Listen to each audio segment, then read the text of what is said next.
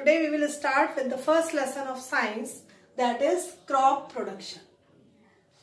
First of all, you should know what is a crop. If we are growing one type of plants on a very large scale for any useful product, so that is a crop. Crop is one type of plants grown on a large scale for useful products.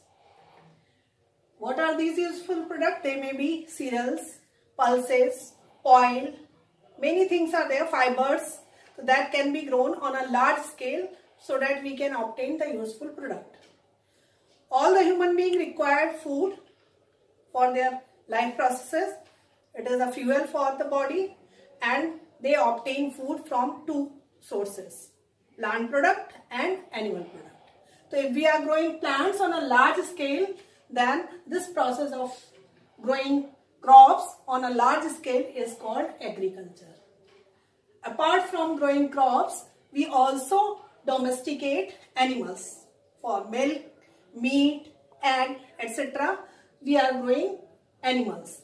So animal husbandry is the branch of science in which rearing, caring and feeding of domestic animals take place. We obtain useful product from animals too. This agriculture and animal husbandry is having a history also. Early man was nomad. In history you have studied about early man was nomad.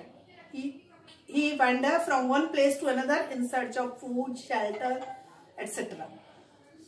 And he was hunter also. He killed animals for food. They used to eat raw flesh or cooked food flesh also. Gatherer. Early man collect seeds, fruits, these type of things, collect them and use them as food or other resources. But around 10,000 BC, he settled close to the river bank and water bodies.